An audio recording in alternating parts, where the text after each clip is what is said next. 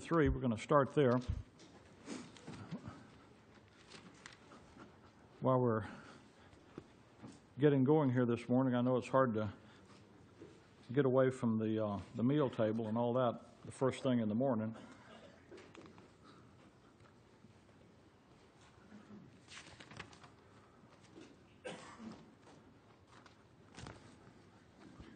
And if we can get everybody in here, it takes a few minutes. I know you're all up, but boy, when you get breakfast going there, you know, and that gets to be real good too. I was on my phone just a minute ago. I wasn't trying to be impolite. We have some folks in our assembly that just had an emergency with their family, and I was just trying to keep up with some of what's going on with them. But I went home last night, and I didn't actually turn my phone on until this morning. When I was coming here, I said stop and get something, and I used my phone to pay for it. And all of a sudden, I had all kind of Twitter. You know, when you're on Twitter, it comes up on your phone. I had all these Twitter things, about 50 of them. And there were people tweeting the message in the study last night. And I thought, well, that's good. And I just looked in. I had a note from Hawaii. So we got up early to see the studies this morning. And said, great to have the internet. So we want to welcome folks on the internet. It's a beautiful sunny day in Chicago. It got almost to be 70 yesterday. It's not going to get out of the 50s today, I don't think. So it's going to be a little chillier. But Brother Denny said he was fishing, but he hadn't got many fish on ice yet. I asked him, so when you pull them out of the pond, aren't they frozen already? And we have had a kind of a cool winter, but winter is supposed to be cool. It's supposed to be cold in this part of the world, and it allows. If you see in the front, right in front of Alex's office there's a tree there that's got beautiful blooms on it.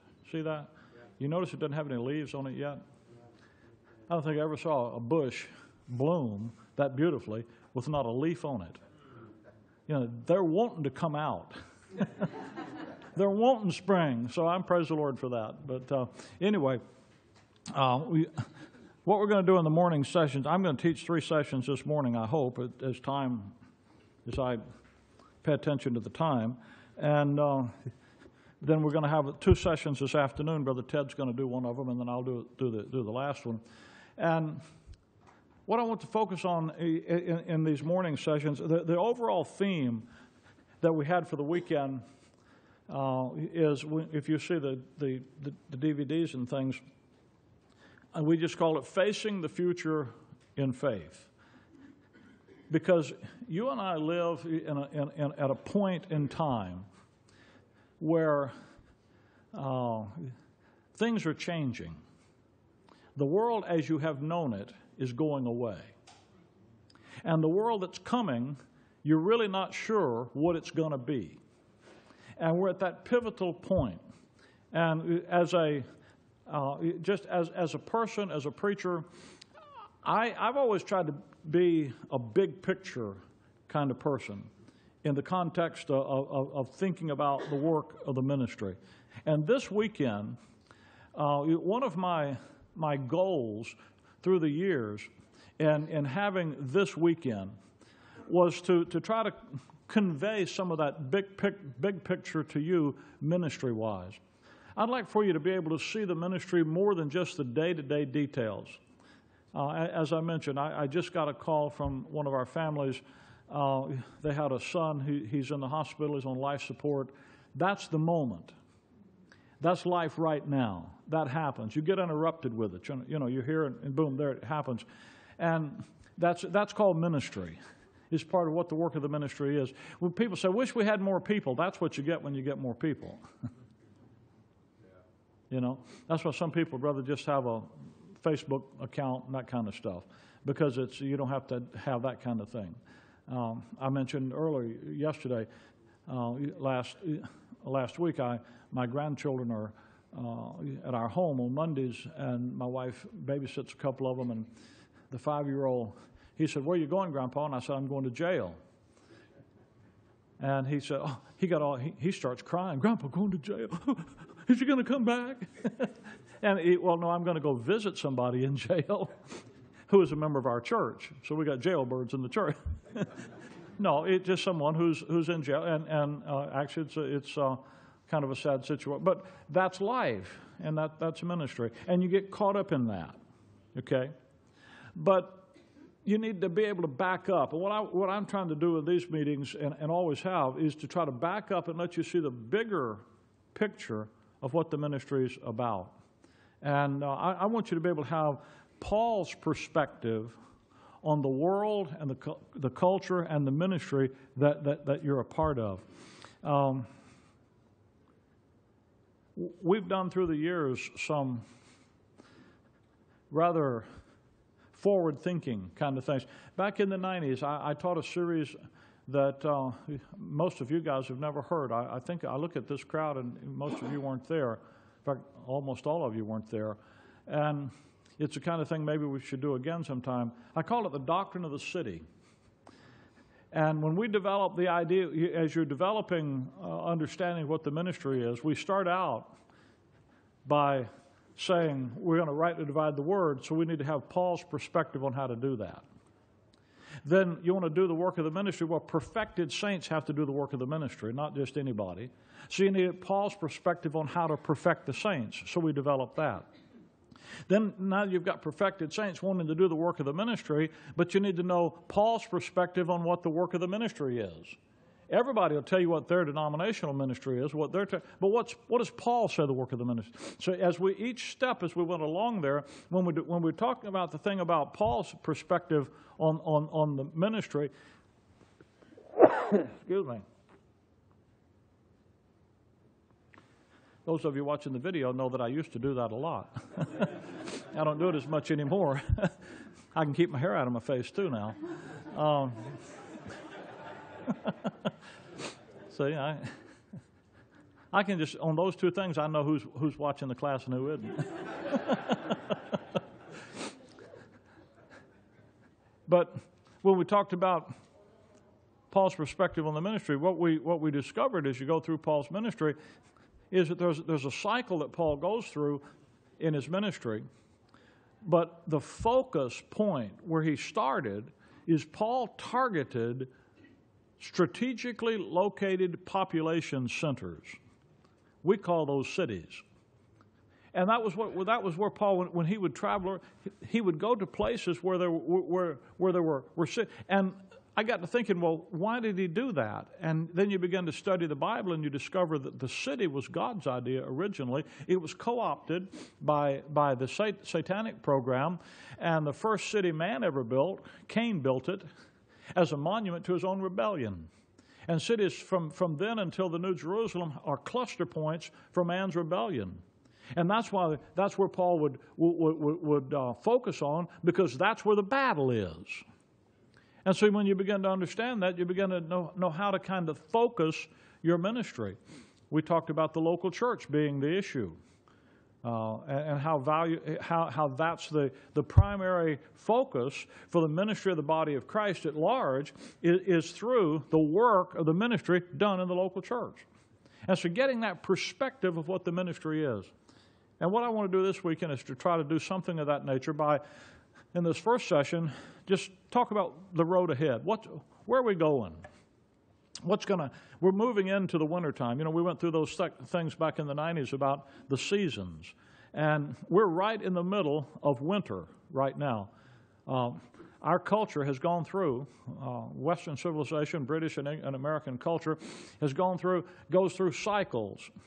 And in Genesis 9 terminology, it's spring, summer, fall, and winter.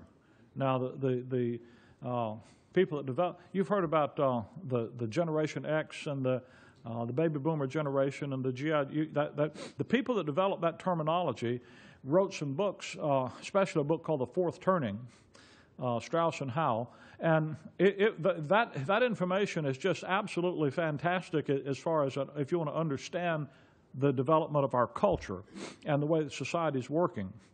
When I read that book the first time back in the 90s, I'm reading and I'm thinking, this is exact. These guys don't know anything about the Bible. What they're doing is teaching what the Bible says nationalism is going to be like. It was just the most weird thing. And then I began to take the Scripture and put the Scripture to it. And when you see that and you realize that where we are today is in what's called wintertime. And back in the 90s, we were in the fall. You remember that? And I told you winter's coming, and we talked about preparing for winter and what to do. We're in the middle of winter right now. And the wintertime runs from about 02 to about 25. Well, we're in, 14? This is 14, right? Not 13? Time goes so fast, I can't keep up with the years, much less the weeks and the days. We're right in the middle of it. And when you get in the tipping point of the winter, where we are now, the crisis point of winter comes, and you begin to move into the movement towards spring. And if you go back and you read some of the characteristics, if you want to know what winter is going to be like, don't look at the fall. See, the problem with people trying to prognosticate things is they say, well, if things go on like they're going right now, it's going to be bad or it's going to be good. And it never goes on like it is right now, because there's always that generational curvature that turns the culture. But if you want to know what the next season's going to be like, don't look at this season or the last one. Go find the last winter. Go find the last spring to see what spring's going to be. And you can map the characteristics. And our culture right now is going through exactly the paradigm. Well, you say, well, what's ahead? I don't care about the culture out there so much. I care about what I'm supposed to be doing in it. Are you with me with that, so we understand that? I just want you to know where I'm trying to go with this. 2 Timothy chapter 3, verse 1.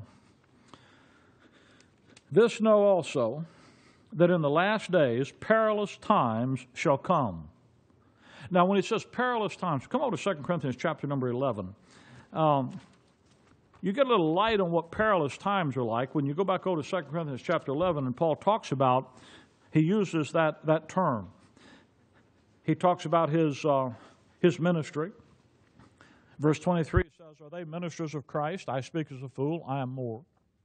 In labors more abundant, in stripes above measure, in prisons more often, deaths often. In prison more frequently, and deaths often. Of the Jews 5 times received I 40 stripes, save one. Thrice I was beaten with rods. Once I was stoned. Thrice I suffered shipwreck. A night and a day I have been in the deep. There's a whole bunch of stuff that he went through. He wrote this in Acts 20 that isn't recorded in the book of Acts. In Acts 20, you don't read of any shipwreck he's been in. That's in Acts 27. Here he says, thrice I've suffered shipwreck. A night and a day I've been in the deep. That's a tough deal. You don't read any of that in Acts. The book of Acts is not given to you to show you everything Paul did. The book of Acts is a record of God setting aside the nation of Israel and why he's just in doing it. But you don't get your ministry pattern out of the book of Acts. You get your ministry out of Paul's writings. So he says, these are the things I went through. In verse 26, in journeyings often. Now here it is. In perils of water. In perils of robbers. In perils by mine own countrymen. In perils by the heathen. In perils in the city. In perils in the wilderness. In perils in the sea. In perils among false brethren. Now you want to know what perilous times are? That's a description of perilous times. Tough times. Not just, oh, somebody said something about me. That's not what that says. That's the guy coming up hitting you inside the head with a 2x4. There's perils of robbers. We got a memo from the Rolling Meadows Police Department some time ago about warning about people that were going into churches in this territory around in the suburbs out here, and going in the morning service and standing up in the service and robbing people. And during the meeting, and one of our couples, they told me, he says, now, Brother Rick, if that happens, I got my permit now. My wife's got her permit. You just tell everybody to duck. and we'll take care of them. I don't think that's what Paul did. Perilous times, difficult times, times that are not, they're dangerous. Can I tell you, you and I haven't lived in that kind of a world. We live in a kind of a world today when people think that they're suffering for Jesus and suffering for the truth of God's Word when somebody just insults them or disagrees with them or calls them a name or ignores them and doesn't speak to them when they walk by them in the hall or something. You know, we live in a world that where people are such pansies, they don't know anything about real peril. That's going to change. You need to understand what's ahead for you. And what's happening in our world today is all of the stuff that's been there where you've been accepted and it's been okay, it's gone. You read on down through that verse, for men should be lovers of themselves, of their own selves. Covetous, boasters, here's what you do when you love yourself. Proud, blasphemers, disobedient to parents, unthankful, unholy, without natural affection, truce breakers, false accusers, incontinent, fierce, despisers of those that are good. I read that thing, it says, without natural affection. Yesterday, while we were preparing here, a young man called me. He has a ministry down on the other side of town. And he said, I've got this lady that I'm dealing with, and she just had an abortion, and she's all guilty, and she's crying, and she wants some scripture, and he's telling me about the terrible situation and how emotionally wrecked she is from the abortion. And he said, well, here, we went over some verses to give her. And I said, now be sure to tell her that the answer to sin is the cross. I mean, if you had an abortion, you feel guilty, good, you ought to feel guilty. God help you if you kill your baby and you don't feel guilty over it. But the answer to that, guilt, is Calvary. But be sure to tell her that if you won't need an abortion if you didn't commit adultery or fornication to start with. You understand, the way you get rid of abortion problem is you don't have kids out of wedlock to start with. That'll take care of 90. I bet you not 2% of people, married couples, have abortions. That's not who's having abortions. And if you want to get rid of the abortion problem, don't go down here and pick at the abortion clinic. The answer is the getting, not the having. But to change that, you've got to change the person. And I told him, I said, be sure to tell her that the cross takes care of that too. You need to get saved. You need to have God change you inside. And you see all the stuff going on in the world out there. The cross is the answer to it. And there isn't any other answer. And when you don't have the answer, this is where it goes. Traitors, verse 4, heady, high-minded, lovers of pleasure more than lovers of God, having a form of godliness, but denying the power thereof. From such turn away. For of this sort are they which creep into houses and lead captive silly women, laden with sin, led away with divers lusts, ever learning and never able to come to the knowledge of the truth. You go to any Christian bookstore and you can find book after book after book that fits verse 7. You can take any Sunday school curriculum from any denomination in America today, fundamental, evangelical, modernist, liberal, I don't care, it'll fit verse number 7. The whole church today out there is ever learning, but never able to come to the knowledge of the truth. That's where you are, right there. And the world you live in has hit the tipping point, politically, socially, economically, and it's changing. And the world as you've known it, if you're under 30, you haven't known the world any other way than it is, but if you're over 30, the world you've known, that you grew up with, that you were trained in, that was sort of cleaned up and structured based upon some Christendom,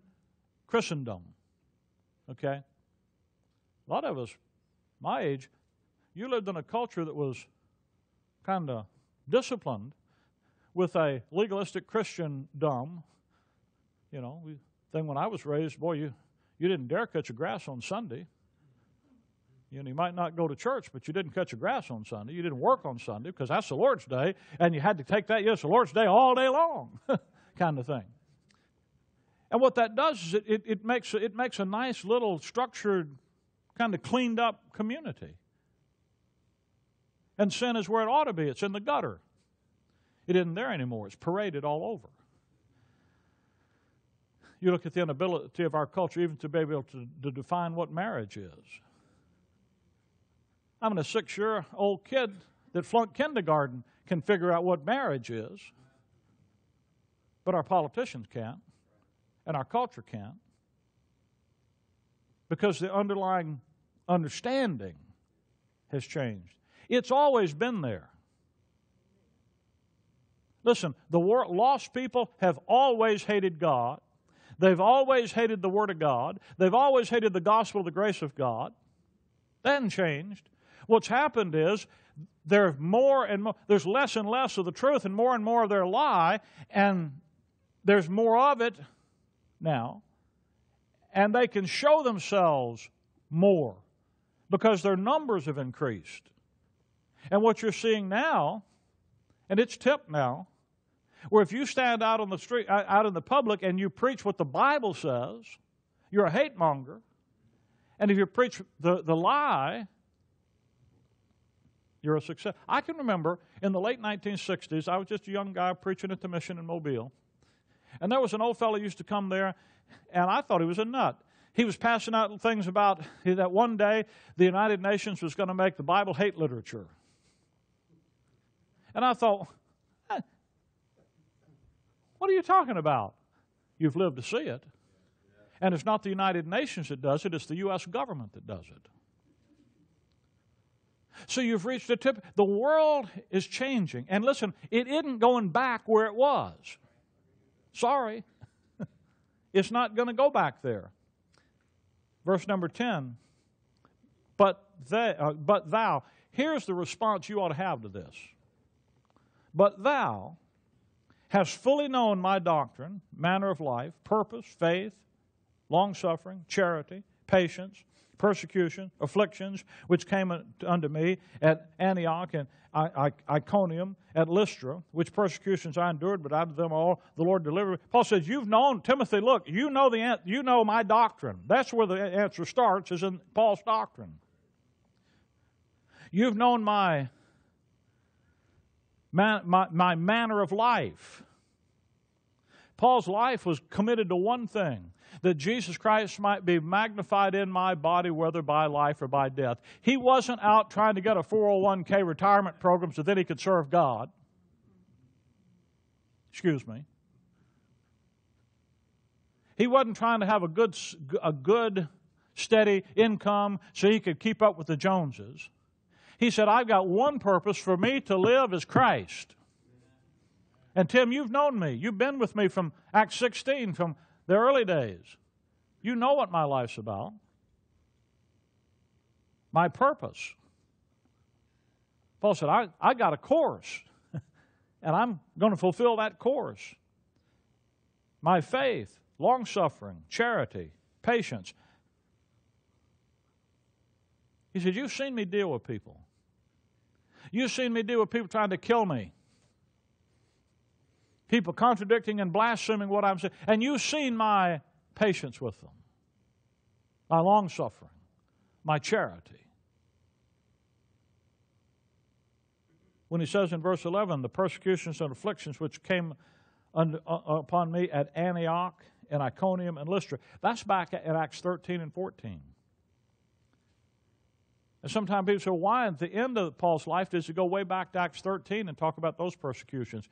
The reason for that is that when you go through the book of Acts and you start the book of Acts, who's being persecuted? The Kingdom Church, the Pentecostal church. Why? Because that's what God's doing. As soon as Paul's ministry starts, that persecution leaves them, and those churches have rest, Acts 9 says, and now the persecution follows Paul. Dr. Henry Gribby used to say the only stocks and bonds Paul ever had in the book of Acts were ones he got in jail.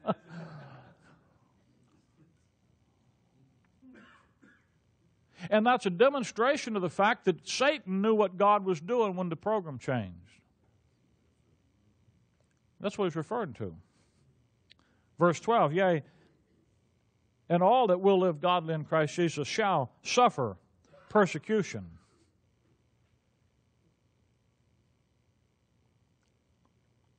But evil men and seducers shall wax worse and worse, deceiving and being deceived. What do you do about it? But continue thou in the things which thou hast learned and been assured of, knowing of whom thou hast learned them, and that from a child thou hast known the Holy Scriptures, which are able to make thee wise unto salvation through faith, which is in Christ Jesus. The salvation in that verse is not salvation from hell and the wrath of God and the penalty of sin. The salvation is from the stuff that he's just been talking to you about. You know in your Bible, every time you read salvation, it's not like Acts 16:31, having justification. A lot of times, most of the time, salvation isn't the initial salvation. But the context always tells you what it is. And here the salvation is from all that stuff Paul's just talked about that he's been going through. How do you get delivered from it? The answer is going to be in God's Word. When he says back there in verse, whichever one it was, verse 11, which persecutions I endured, but out of them all the Lord delivered me. God's truth. There's no temptation taken you but such as is common to man, but God is faithful, who will with the temptation also provide a way or escape that you may be able to bear it. The escaping isn't that you don't ever have it happen to you. It's that it doesn't destroy you and you can get through it. You will endure. You can endure because you will endure. And Paul says, Timothy, the thing that will sustain you through all of this is the book. And it's going to be the book rightly divided because it's the book from that you got from me, the doctrine that you got from me. Now, it's important to understand, how do you get to this place to start with? Go back to 1 Timothy chapter 6.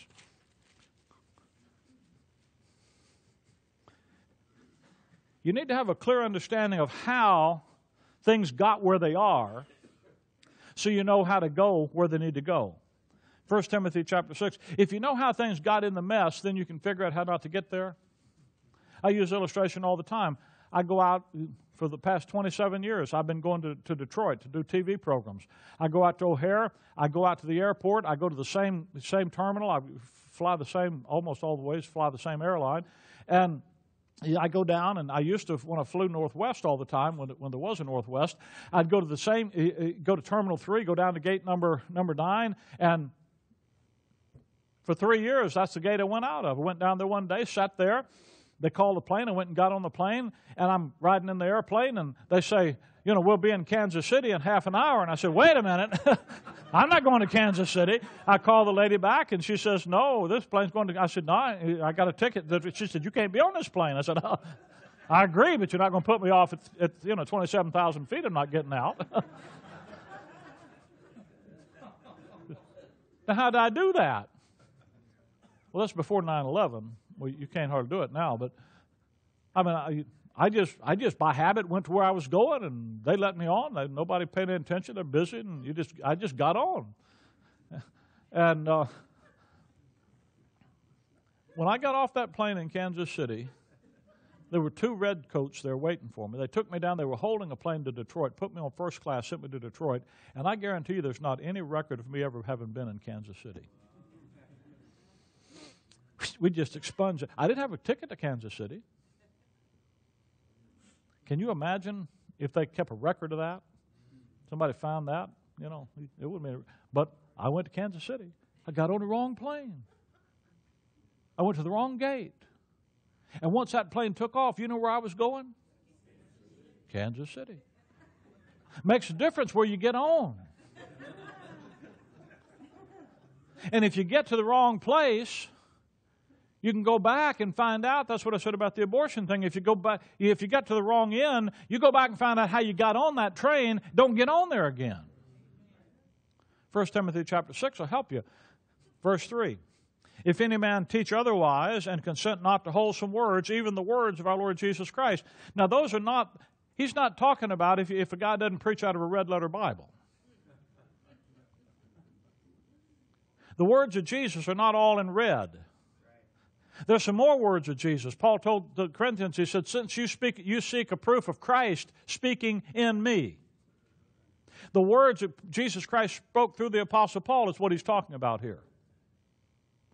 And if anybody doesn't consent to wholesome words, even the words of our Lord Jesus Christ, Paul said, if any man is spiritual, thinks himself to be a prophet, let him acknowledge that the things that I write unto you are the commandments of God. If a guy can't understand that, he doesn't have the Spirit of God lead him, he's not talking for God, he's whistling a tune of religion. If you don't consent to wholesome words, if you don't follow the revelation of Jesus Christ to you through the Apostle Paul, and to the doctrine which is according to godliness, the only doctrine that will produce godliness in the life of a believer is the doctrine that Jesus Christ gives you through the Apostle Paul. So if you're back in Matthew, Mark, Luke, and John, and early Acts, or Hebrews to Revelation, trying to teach doctrine to produce godlikeness in people, you're going to fail. I just told you what's the problem 98% of what goes on out there.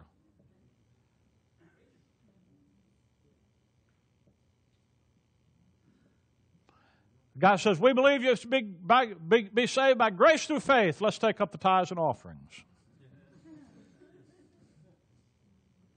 And he does it with a straight face, not knowing that he just contradicted himself. Ever learning, but not able to come to the knowledge of the truth. Got no idea what he's confirming. Watch what he says. Who is that guy? Now, this is hard. Hang on. He is proud, knowing nothing,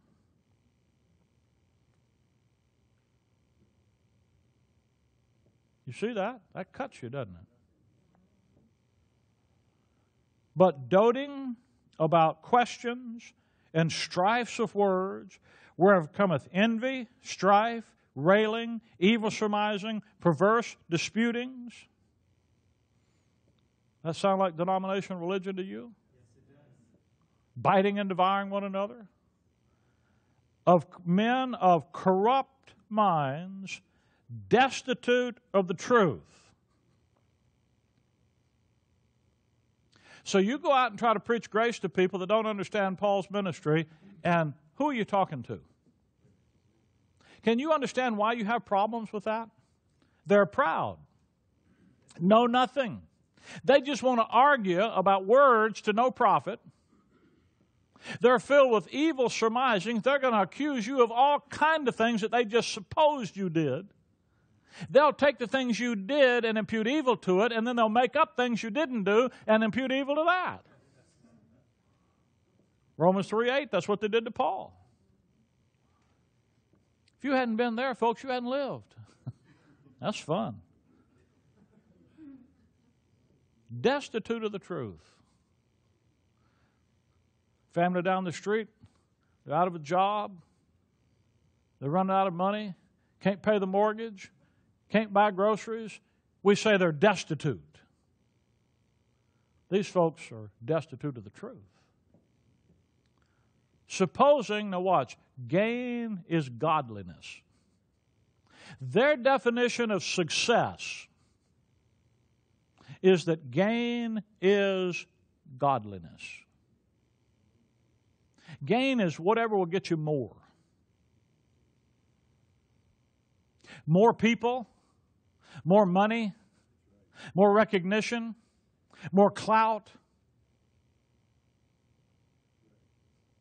That's how the charismatic movement took over fundamentalism and evangelicalism back in the 80s.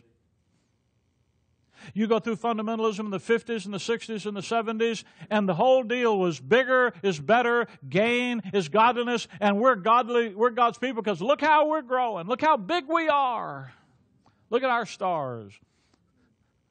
And then the charismatic movement came through, went through them like wildfire through dry hay. And by the end of the 80s, the fastest growing, the list of 100 fastest growing churches didn't have fundamental Bible churches in it. They were all charismatic churches. And there were strange charismatic churches. Assemblies of God, Mennonites, Nazarenes, Methodists. And you say, whoa, but gain is godliness. They've got to be God because they're big. And the fundies start scratching their head and say, what's going on?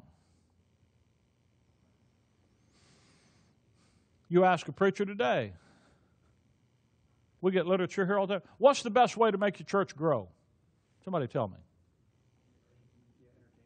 There you go. Music, entertainment. We got churches around this neighborhood that have been Bible churches for 50 years, longer. One big church, not the two big churches within just spitting distance of here. One an evangelical free church, one an independent Bible church. They did a survey of the neighborhood, and they found out that one of the things that keeping people from coming because it had Bible in the name. They took Bible out of both of them's name. Now, they did more than that. They instituted an entertainment program system second only to Second City downtown. Music, pretty people, gorgeous facilities, lots of things for your kids to do. You say, where's doctrine in that? Oh, well, wait a minute now. We can't have that. We got the media, we got the bells and the whistles, and we don't have screens like that. We got the big stuff up here, and you don't need to take your Bible. They put it up on the PowerPoint for you. You say, where's doctrine in that? So, well, that's why we were little over there. That comes from that mentality right there. Gain is godliness. But who is it that thought that? He's proud, doesn't know what he's doing. He's arguing about things that don't make any difference. He's a perverse disputer with a mind that's been corrupted by error, and he's destitute of the truth. That's who you want to be. That's what it is. That's where it comes from. That's how it got that way. Verse 6. But godliness with contentment is great gain. Oh, gee, manibity, Paul, what are you talking about? Get a letter from a missionary, and he says,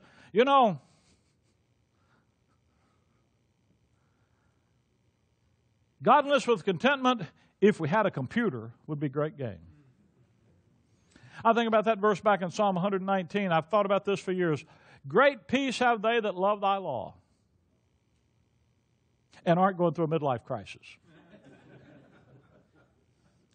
See, we add that stuff. Godliness with contentment is great gain. Godliness, thinking like God thinks, rejoicing and delighting in what God's doing, and being content. Knowing I'm an ambassador for Jesus Christ, knowing who I am in Christ, knowing what my responsibility is, and knowing that I have a life of purpose and meaning given to me by the Creator because of it, that's enough. Content. If you suppose gain is godless, you think you could be content. Old Rockefeller, they asked him one time, said, how much money do you want? He said, no, I don't want it all, just a little bit more.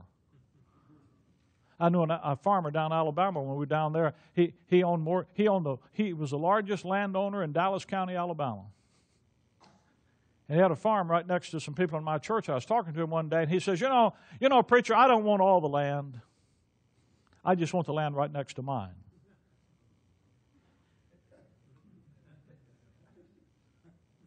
There's no contentment in that. Godliness with contentment is great gain.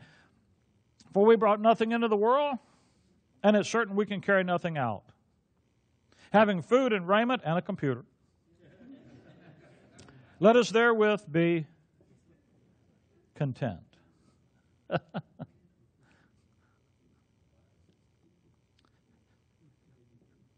Now, where do you get godliness? Look back at chapter 1.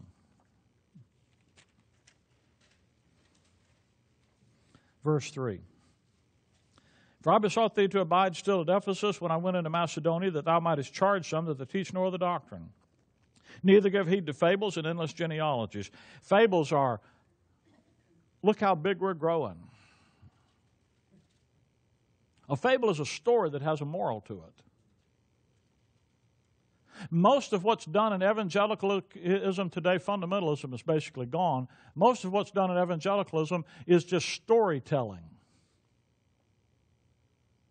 This success, that worked, this didn't.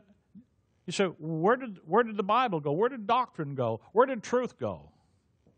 Oh, well, we'll get a verse that'll teach that. No. Why don't we get a verse why don't we go teach what the verse teaches, not get a verse that teaches what we're teaching? Neither give heed to fables, endless genealogies, which minister questions. That's how you get over in chapter 6. Rather than godly edifying, which is in faith. Godly edifying. Building up the inner man of a saint based upon the program that God has in effect for him. Well, where are you going to find the program God has in effect for him? Verse number 11, according to the glorious gospel of the blessed God, which is committed to my trust. Verse 16, howbeit for this cause I obtained mercy, that in me first Jesus Christ might show forth all long-suffering for a pattern to them which should hereafter believe on him to life everlasting. God has given us a pattern. He's given us a godly system of information, a gospel and a pattern through the ministry of the Apostle Paul that's called in verse number 10 and 11 sound doctrine. You see, we don't teach this. We're not teaching Bible doctrine. The law is Bible doctrine. The kingdom program is Bible doctrine. Noah building the ark is Bible doctrine. We're talking about sound doctrine. We're talking about the doctrine that is dispensationally correct and applicable to us and produces sound, strong, living faith. Produces life.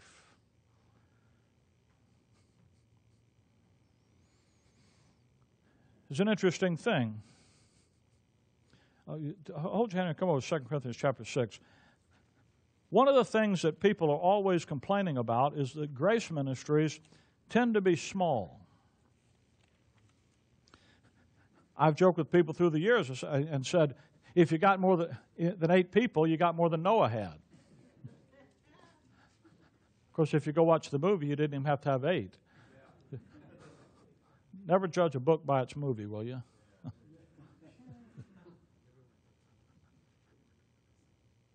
The Noah movie was not based on the Scripture. The Noah movie was based upon pagan, occult, flood. Every ancient culture has a flood epic. And the Noah movie was based on them. There are no rock angels in the Bible, but there is in Kabbalah. Okay, so, I read the book too. 2 Corinthians 6, verse number 8, Paul talking about his ministry. By honor, by dishonor, by evil report, good report, as deceivers and yet true, as unknown and yet well known. You see that? You're going to be as unknown. Why would that be? Well, in chapter 12 of 2 Corinthians,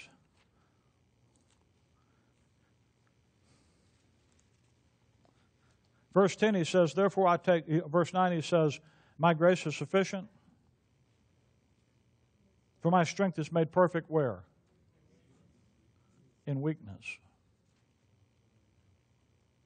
You see, if you have the mentality that gain is godliness, you don't want to be weak.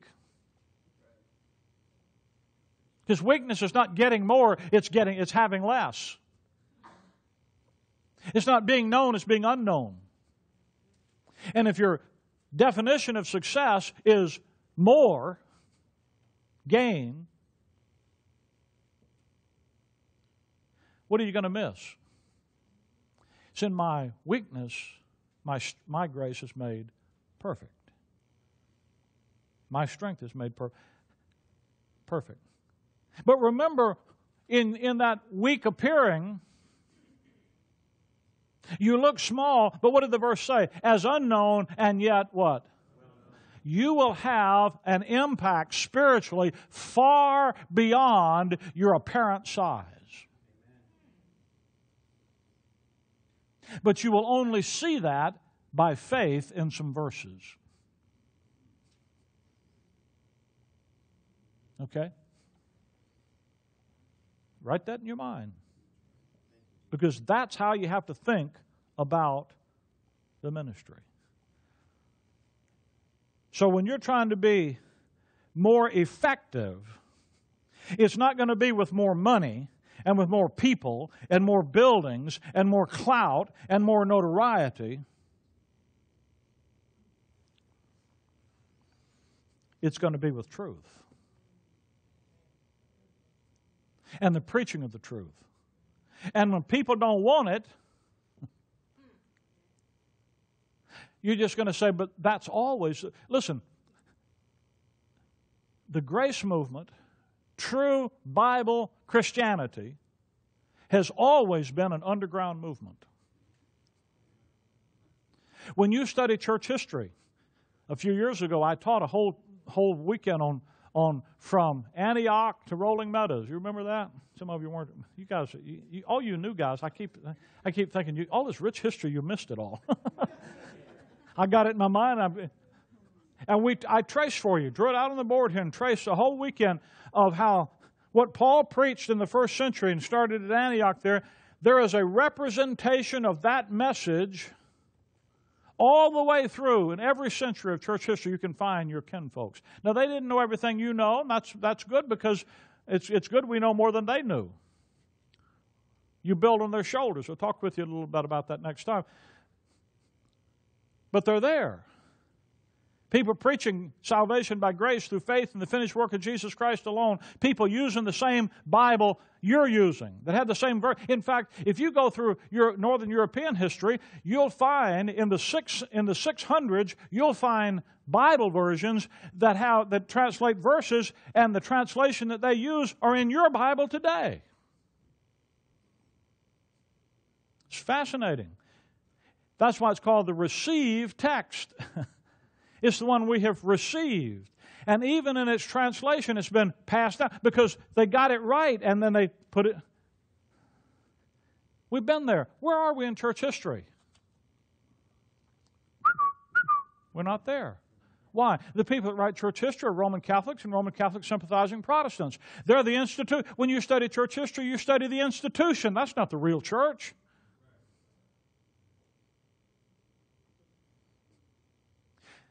The real church has always been an underground movement. What's coming ahead for you and me is we're going to be an underground church, but we've always been that. But when you don't understand God's Word rightly divided and you think you're supposed to be out here gain His godliness, and that's your whole perspective, and that is the whole perspective of the system. Because it is destitute of the truth.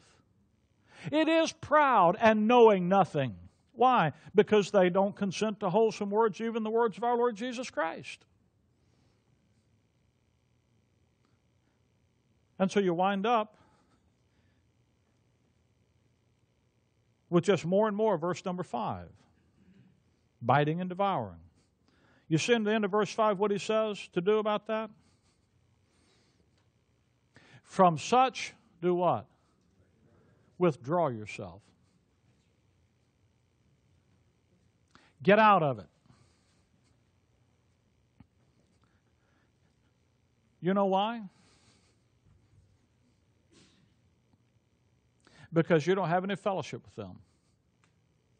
And if you fellowship with them and you stay, pretty soon you're going to be excusing them and you're going to become just like them, because the only motivation for you to stay with them was that you bought in to gain His godliness. What are you supposed to do? Verse 10, verse 9. But they that will be rich. Notice it's a will issue. They that will be rich fall into temptation and a snare, and into many foolish and hurtful lusts, which drowned men in perdition. Chapter 1, he talked about some people making shipwreck of the faith. They drowned themselves in bad doctrine. For the love of money is the root of all evil. The love of money is the opposite of godliness with contentment is great gain.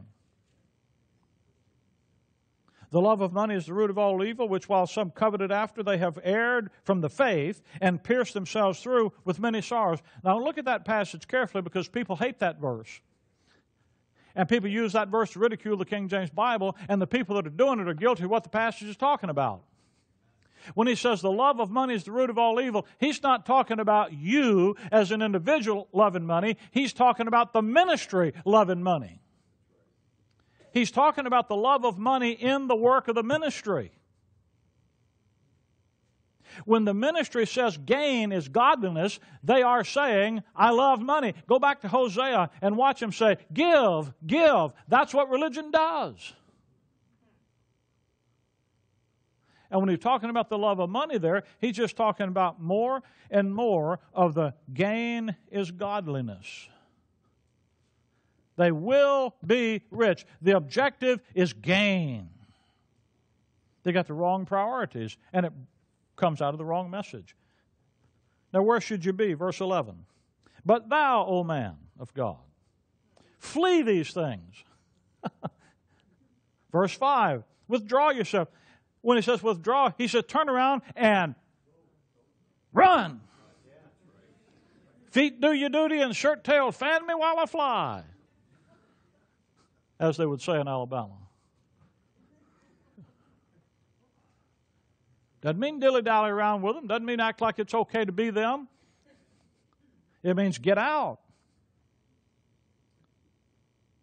Follow after righteousness, godliness, faith, love, patience, meekness. That's exactly the opposite of all that stuff in verse 9 and 10. Fight the good fight of faith.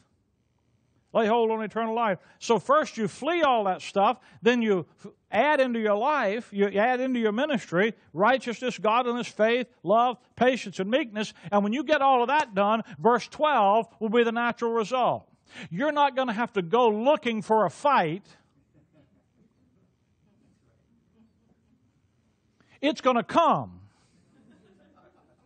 Just be ready and get on with it. Now, when it says fight the good fight of faith, that's Paul's perspective about what is going on. That's what's happening. You don't have to look for the fight; it'll come. I want you to say something about the fight. Go back to chapter 1.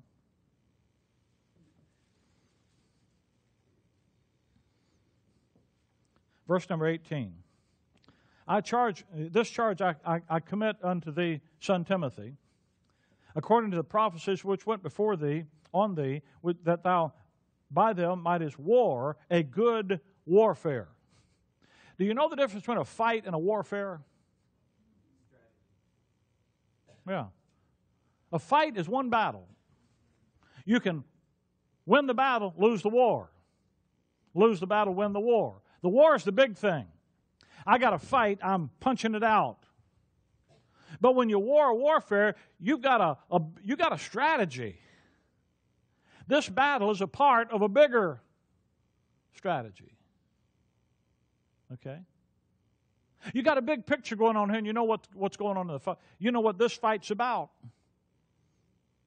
Not only do you have a strategy, you have fellow soldiers. You see, the good fight is a part of a war. It's not just me out on the corner picking a fight with somebody, but we're a part of a warfare. And 1 Corinthians chapter number 9, I love this verse. Verse 26. 1 Corinthians 9:26. I therefore so run, not as uncertainty, so fight I, not as one that beateth the air. You ever tried to hit something and miss it? He said, I'm not missing. I'm punching him right in the snout. I'm landing the blow. Shadow boxing? Is that what you said?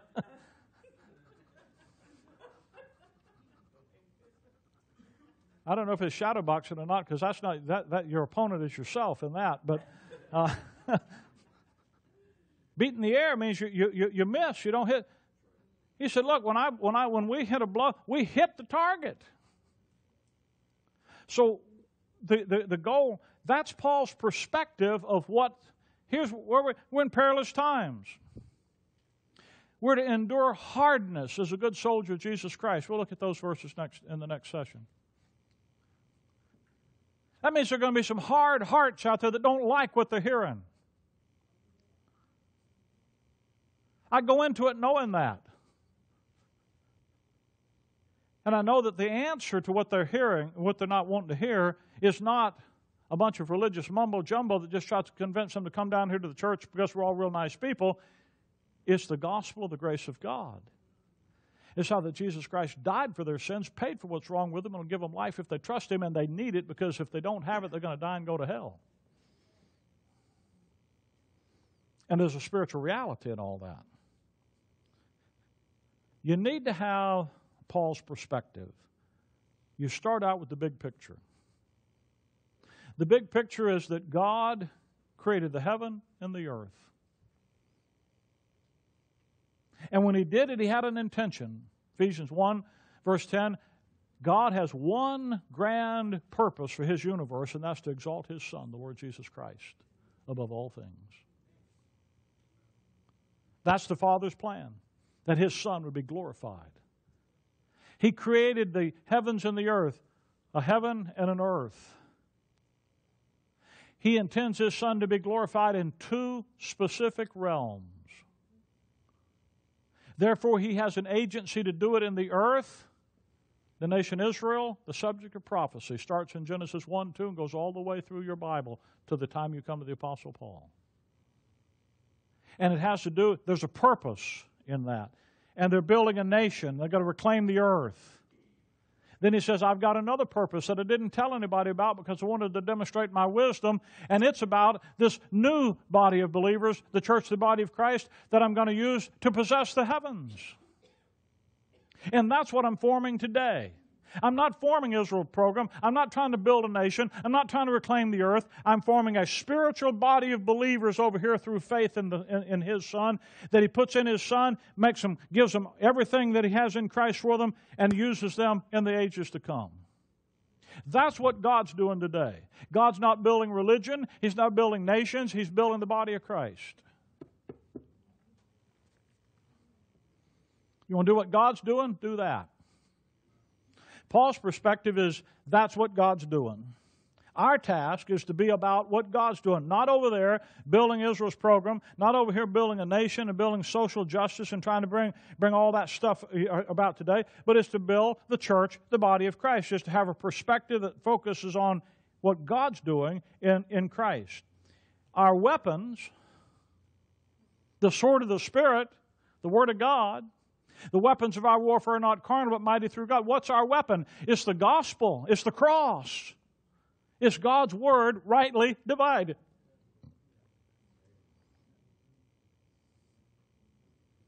The cross says Satan loses and God wins. In the earth through Israel, in the heavens through us. And you need to have a clear perspective of what's that. Listen, don't learn right division just to prove that some denominational situation is wrong. Learn it so you know why did you learn it? So you can know what God's doing, and you can be about that, and you can protect people from being carried back over into what He isn't doing today, but He will do one day.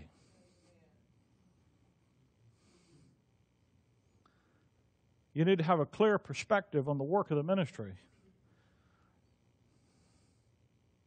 Because what's going to come in the future is you're going to have to develop a new form for that work of ministry to be transmitted.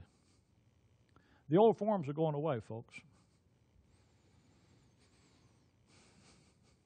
We're in a transitional generation now. People my age and young and older are has-beens as far as the future is concerned. There's plenty for us to do right now because we're still here. Okay, there's still plenty of the old world still here. But if you're 30 or younger, when you get to be my age, things are going to look so differently that there's no way for me to describe to you today what they're going to look like. It's going to be your responsibility to take the truth and put it into the new skin. Form follows function. Religion gets it the other way. They build a box and say, come jump in it, Lord. That's the opposite of spiritual organization. Spiritual organization is God's life begins to work, and then you put a form around it to make it more efficient. All right, we're going to take a break. We're going to take 10 minutes. There is coffee and stuff in the back if you'd like to go there. When you hear the song, we're going to sing one song. We'll start again, okay? Now let's take a break for 10 minutes.